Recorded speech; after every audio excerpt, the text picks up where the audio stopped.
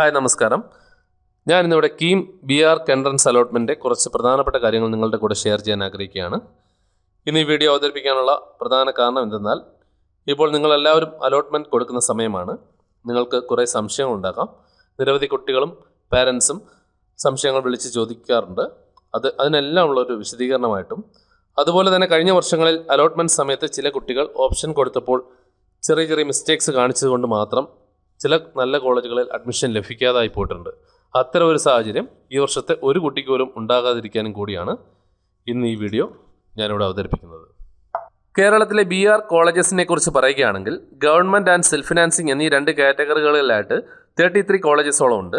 നിലവിൽ 4 government കോളേജസിലാണ് B.Arch ഉള്ളത്.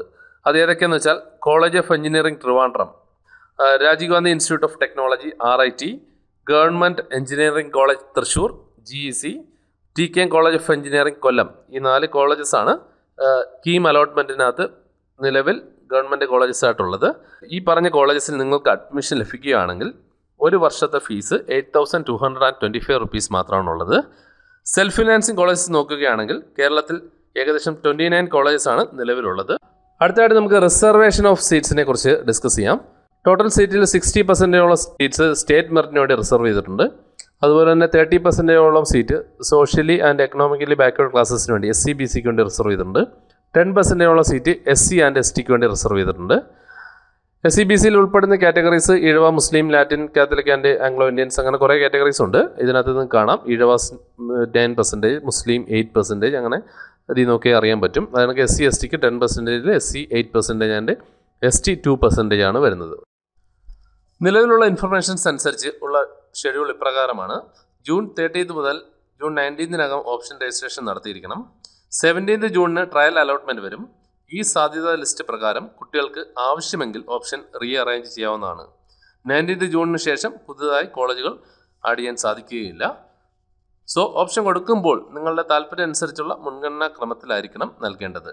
June 20 first allotment പ്രസിദ്ധപ്പെടുത്തും. First allotment selection കിട്ടിയ students June 21 to June 26 allotment മെമ്മോയിൽ പറഞ്ഞിട്ടുള്ള തുക KEAMന്റെ സൈറ്റിൽ ഓൺലൈനായോ പോസ്റ്റ് ഓഫീസ് മുഖേനയോ അടയ്ക്കേണ്ടതാണ്. ആരും ഫസ്റ്റ് അലോട്ട്മെൻറ്റ് കിട്ടി കോളേജിൽ പോയി അഡ്മിഷൻ എടുക്കേണ്ട ആവശ്യം ഇല്ല. ഫസ്റ്റ് അലോട്ട്മെൻറ്റിൽ സീറ്റ് ലഭിച്ചവർ മെമ്മോയിൽ പറഞ്ഞിട്ടുള്ള ഫീ അടച്ചാൽ മാത്രമേ അഡ്മിഷൻ ഉറപ്പാക്കാനോ ഹയർ ഓപ്ഷൻ പോകാനോ സാധിക്കുകയുള്ളൂ. അല്ലാത്ത പക്ഷം അലോട്ട്മെൻറ്റ് പ്രോസസ്സിൽ നിന്നും ഔട്ടാകുന്നതാണ്. പല കുട്ടികളും നമുക്ക് ആവശ്യമില്ലാത്ത താല്പര്യമില്ലാത്ത കോളേജസ് ഉൾപ്പെടെ ഈ പറഞ്ഞ അലോട്ട്മെൻറ്റിന് കൊടുക്കാറുണ്ട്. താല്പര്യമില്ലാത്ത കോളേജിലാണ് ഇപ്പോൾ ഫസ്റ്റ് അലോട്ട്മെൻറ്റിൽ നമുക്ക് സീറ്റ് ലഭിക്കുന്നതെങ്കിൽ കൂടിയും അങ്ങനെയാണെങ്കിൽ നമ്മൾ അവിടെ ഫീസ് അടയ്ക്കേണ്ടി വരും. കോളേജിനല്ല ഫീസ് അടയ്ക്കുന്നത്, KEAMലാണ് നമ്മൾ ഫീസ് അടയ്ക്കുന്നത്. എന്നാൽ മാത്രമേ ഹയർ ഓപ്ഷനിൽ പോകാൻ ചാൻസ് ഉള്ളൂ. ചില കുട്ടികൾ ഓപ്ഷൻസ് ഇത്രയും കൊടുത്തതിന് ശേഷം താല്പര്യമില്ലാത്തൊരു കോളേജ് അലോട്ട് ആകുമ്പോൾ ഫീസ് അടയ്ക്കാതിരിക്കും. ഈ ഫീസ് അടയ്ക്കാതിരുന്നാൽ നമ്മൾ അലോട്ട്മെൻറ്റിൽ നിന്നും ഔട്ടാവും. സോ നിങ്ങൾക്ക് താല്പര്യമുള്ള കോളേജസ് മാത്രം ലിസ്റ്റിൽ കൊടുക്കുക. ഇപ്പം റാങ്ക് കുറേ പുറകിലായിട്ടുള്ള കുട്ടികൾ താല്പര്യം വെച്ച് മാത്രം കൊടുത്തു കഴിഞ്ഞാൽ ചിലപ്പോൾ നിങ്ങൾക്ക് അഡ്മിഷൻ കിട്ടണമെന്നില്ല. നിങ്ങളുടെ റാങ്കും ഈ ലാസ്റ്റ് റാങ്കൊക്കെ ആയിട്ടൊന്ന് കമ്പയർ ചെയ്തതിന് ശേഷം മാത്രം നിങ്ങൾ തീരുമാനം എടുക്കുക. ce.kerala.gov.in എന്ന സൈറ്റിൽ കയറി KEAM 2019 കാൻഡിഡേറ്റ് പോർട്ടലിൽ നമുക്ക് ലോഗിൻ ചെയ്യാവുന്നതാണ്. ആപ്ലിക്കേഷൻ നമ്പറും പാസ്വേഡും എൻ്റർ ചെയ്തുകൊണ്ട് ലോഗിൻ ചെയ്യുക. ഇതേ പോർട്ടലിൽ തന്നെ നമുക്ക് ലെഫ്റ്റ് സൈഡിലായിട്ട് ഒരു ലാസ്റ്റ് റാങ്ക് ഡീറ്റെയിൽസ് എന്ന് പറഞ്ഞൊരു ഓപ്ഷൻ കാണാം. ഈ ലാസ്റ്റ് റാങ്ക് ഡീറ്റെയിൽസ് കയറി കഴിഞ്ഞാൽ ആർക്കിടെക്ചറാണ് കോഴ്സെങ്കിൽ ആർക്കിടെക്ചർ കോഴ്സിൽ ക്ലിക്ക് ചെയ്യുക. ഈ ക്ലിക്ക് ചെയ്ത് കഴിഞ്ഞാൽ നമ്മൾ കഴിഞ്ഞ വർഷങ്ങളിൽ അതാത് കോളേജസിൽ അവസാനമായിട്ട് കയറിയിട്ടുള്ള റാങ്ക് ഏതാണെന്ന് നമുക്കിതിൽ കാണാൻ പറ്റും. ഇപ്പോൾ ഞാൻ ഫസ്റ്റ് വണ്ണായിട്ട് കിടക്കുന്ന ഒരു എക്സാമ്പിളായിട്ട് പറയാം. ഫസ്റ്റ് വൺ കിടക്കുന്ന KT എന്നാണ് കോളേജിൻ്റെ കോഡ്. കോളേജിൻ്റെ പേര് government Rajeev Gandhi institute of technology Kottayam. ഇത് ഗവൺമെൻറ് ടൈപ്പ് കോളേജാണ്. ഇവിടെ സ്റ്റേറ്റ് മെറിറ്റിൽ ലാസ്റ്റ് കയറിയിട്ടുള്ള റാങ്ക് എന്ന് വെച്ചാൽ 208 എന്ന് വെച്ചാൽ 208 വരെയുള്ള സ്റ്റുഡൻ്റാണ് ഇവിടെ സ്റ്റേറ്റ് മെറിറ്റിൽ കയറിയിട്ടുള്ളത്. ഈഴവ കാൻഡിഡേറ്റ് 401. ഈ 401 എന്ന് പറയുന്നത് ജനറൽ റാങ്കാണ്. മുസ്ലിം കാറ്റഗറി 321. അങ്ങനെ SC/ST എടുക്കുവാണെങ്കിൽ SC എടുക്കുവാണെങ്കിൽ 2138, ST എടുക്കുവാണെങ്കിൽ 3644. ഇത് വെച്ചിട്ട് നമുക്ക് കഴിഞ്ഞ വർഷങ്ങളിൽ ഈ പറഞ്ഞ ഓരോ കോളേജസിലും ലാസ്റ്റായിട്ട് കയറിയിട്ടുള്ള റാങ്ക് നമുക്കറിയാൻ പറ്റും. ഈ ലാസ്റ്റ് റാങ്ക് പരിശോധിച്ച് കഴിഞ്ഞാൽ നമുക്ക് കോളേജസിൻ്റെ ഒരു റേറ്റിങ്ങിനെ കുറിച്ചും അല്ലെങ്കിൽ ഒരു ഏകദേശ ഐഡിയ കിട്ടും. എല്ലാ രീതിയിലും ശരിയാകണമെന്നില്ല, എങ്കിൽ കൂടി കുറച്ച് ഏകദേശ രീതിയിൽ നമുക്കൊരു കോളേജിനെ കുറിച്ച് മനസ്സിലാക്കാൻ സാധിക്കും. ഇതേ സൈറ്റിൽ തന്നെ ലാസ്റ്റ് റാങ്ക് ഡീറ്റെയിൽസിന് മുകളിലായിട്ട് കാറ്റഗറി ലിസ്റ്റ് എന്ന് പറയുന്ന ഒരു ഓപ്ഷൻ കാണാം. ഈ കാറ്റഗറി ലിസ്റ്റ് ക്ലിക്ക് ചെയ്ത് കഴിഞ്ഞാൽ നമുക്ക് ആർക്കിടെക്ചർ കോഴ്സാണ്, ആർക്കിടെക്ചർ കോഴ്സ് ക്ലിക്ക് ചെയ്യുക. അപ്പോൾ നമുക്കൊരു ലിസ്റ്റ് കിട്ടും, കാറ്റഗറി വൈസ് ലിസ്റ്റ്. ഇപ്പോൾ റാങ്കിൻ്റെ ഓർഡറിലാണ്. ഇപ്പോൾ ഓരോ സീരിയൽ നമ്പർ 1 13 റാങ്ക് കാൻഡിഡേറ്റ് ആണ് ഈഴവ കാറ്റഗറിയിൽ ഫസ്റ്റ് പൊസിഷനിൽ വന്നിട്ടുള്ളത്. ഫസ്റ്റ് പൊസിഷൻ എന്ന് വെച്ചാൽ ഇതൊരു ലിസ്റ്റ്, റാങ്ക് അല്ല, ഫസ്റ്റ് റാങ്ക് എന്നല്ല ഉദ്ദേശിക്കുന്നത്, ഒരു ലിസ്റ്റാണിത്. ഈ ലിസ്റ്റ് വെച്ചിട്ട് നമ്മളിപ്പം ഓരോ കാറ്റഗറിയിൽ എത്രാമതാണ് എന്ന് നമുക്ക് വേണമെങ്കിൽ, ഈഴവ കാൻഡിഡേറ്റ് ആണെങ്കിൽ നമ്മുടെ റാങ്ക് വെച്ചിട്ട് നമുക്ക് നോക്കാൻ പറ്റും നമ്മൾ എത്രാം സ്ഥാനത്തുള്ള ഈഴവ കാൻഡിഡേറ്റ് ആണെന്നുള്ളത്. അടുത്തായിട്ട് നമുക്ക് ഓപ്ഷൻസ് എങ്ങനെ ചൂസ് ചെയ്യാമെന്ന് നോക്കാം. ഇപ്പം നിലവിൽ ഈ സ്ക്രീനിൽ ലെഫ്റ്റ് സൈഡിൽ അവൈലബിൾ ഓപ്ഷൻസ് 837 ആണ് കാണിച്ചിരിക്കുന്നത്. ഈ student both architecture and engineering qualify ആയിട്ടുള്ള സ്റ്റുഡൻ്റ് ആണ്. ആർക്കിടെക്ചറിനും എഞ്ചിനീയറിങ്ങിലൂടെ 837 ഓപ്ഷൻസ് കൊടുക്കാനുള്ള ചോയ്സ് ഉണ്ട്. ഇപ്പോൾ ഞാനിപ്പോൾ ആർക്കിടെക്ചർ മാത്രം ചൂസ് ചെയ്യുകയാണ്. ഓളിൻ്റെ പോലെ ആർക്കിടെക്ചർ മാത്രം ചൂസ് ചെയ്യുകയാണ്. ആർക്കിടെക്ചർ മാത്രമാണെങ്കിൽ നിലവിൽ 31 കോളേജസ് ആണ് ഉള്ളത്. മുമ്പ് പറഞ്ഞിരുന്നു 33 കോളേജസ് ലിസ്റ്റിലുണ്ട്. നിലവിൽ 2 കോളേജസ് ഇപ്പോൾ ഓപ്ഷൻ രജിസ്ട്രേഷന് വേണ്ടി ഇതിൽ സ്റ്റാർട്ട് ചെയ്തിട്ടില്ല. വരും ദിവസങ്ങളിൽ ആ 2 കോളേജസ് ഇതിനകത്ത് ആഡ് ആവാൻ സാധ്യതയുണ്ട്.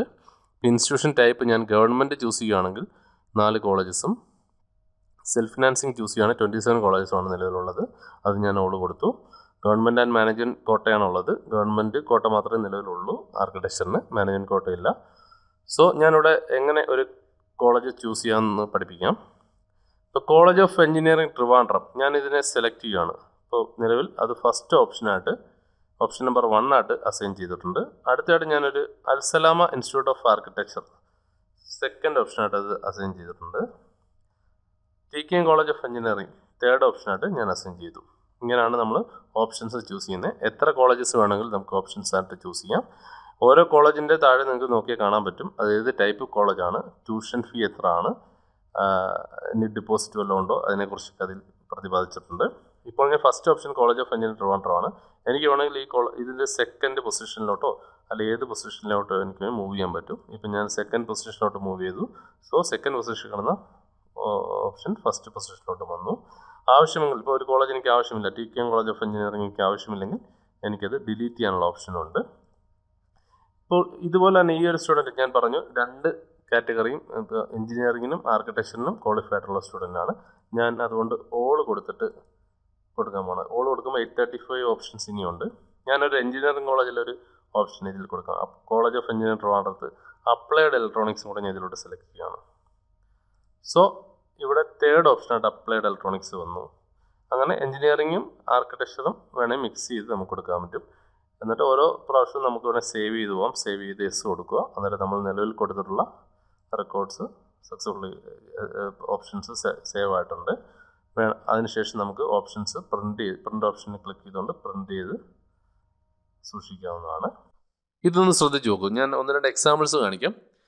ഹിമ എന്ന് പറഞ്ഞ സ്റ്റുഡൻറ്റ് റാങ്ക് 270 ആണ് ഹിമയുടെ റാങ്ക്. ഹിമയ്ക്ക് താല്പര്യമുള്ള കോളേജസ് മുൻഗണനാ ക്രമത്തിൽ 1 2 3 4 5 6 7 എന്നുള്ള ക്രമത്തിൽ ഒരു 7 കോളേജസ് ഓപ്ഷൻ വെച്ചു.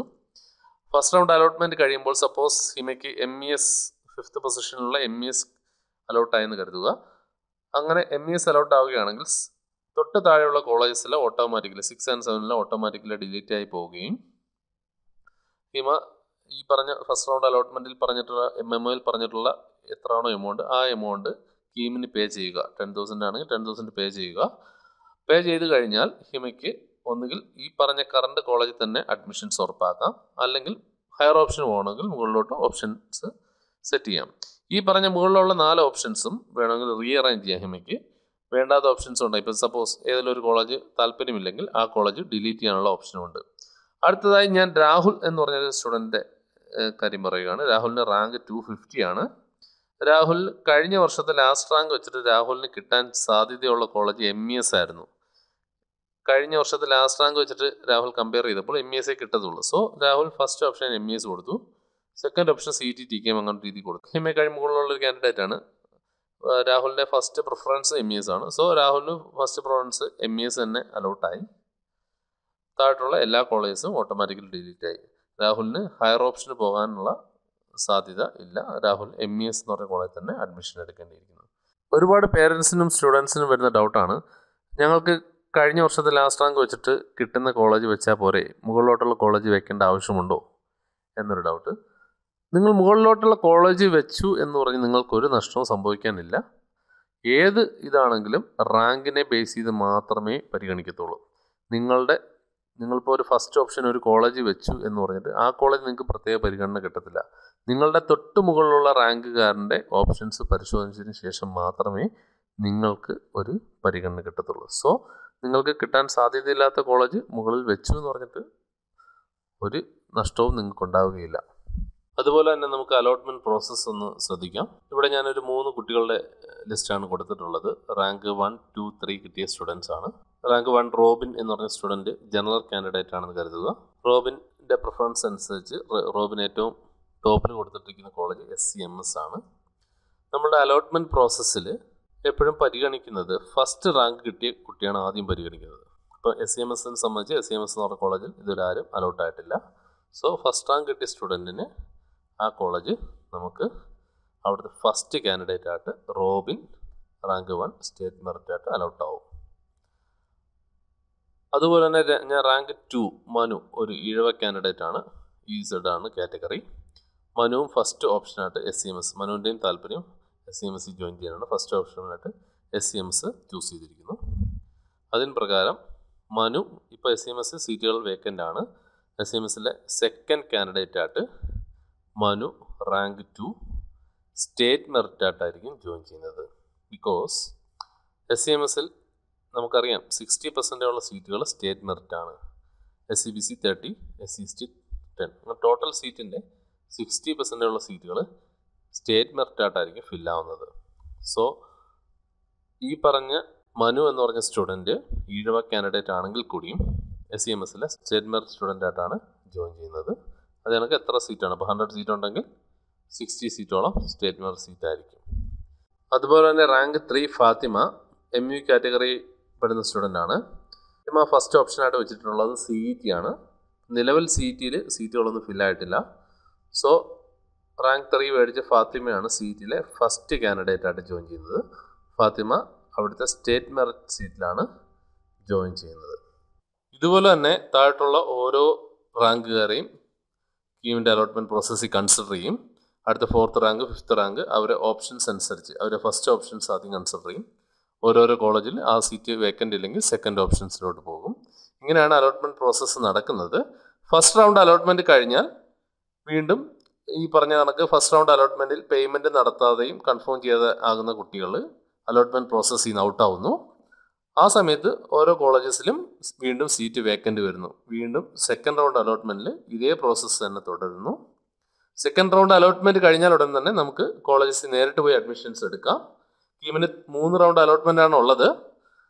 3rd റൗണ്ട് അലോട്ട്മെൻറ്റ് കഴിഞ്ഞാൽ വീണ്ടും കോളേജസിൽ എന്തെങ്കിലും സീറ്റ് വേക്കൻ്റ് വരികയാണെങ്കിൽ സ്പോട്ട് അഡ്മിഷൻ ആയിരിക്കും. അത് നമുക്ക് കോളേജസിൽ നേരിട്ട് സ്പോട്ട് അഡ്മിഷൻ വയ്ക്കുന്ന സമയത്ത് പോയി അഡ്മിഷൻസ് എടുക്കാൻ പറ്റുന്നതാണ്. മെയിനായിട്ട് ഇത്തരം കാര്യങ്ങൾ മാത്രമാണ് എനിക്ക് അലോട്ട്മെൻറ്റ് പ്രോസസ്സിനെ കുറിച്ച് പറയാനുള്ളത്. നിങ്ങൾക്ക് ഇതിൽ കൂടുതൽ എന്തെങ്കിലും ഡൗട്ട്സ് ഉണ്ടെങ്കിൽ ഇൻസ്റ്റാഗ്രാം പേജ് വഴിയോ വാട്സപ്പ് വഴിയോ നിങ്ങൾക്ക് സംശയങ്ങൾ ചോദിക്കാവുന്നതാണ്.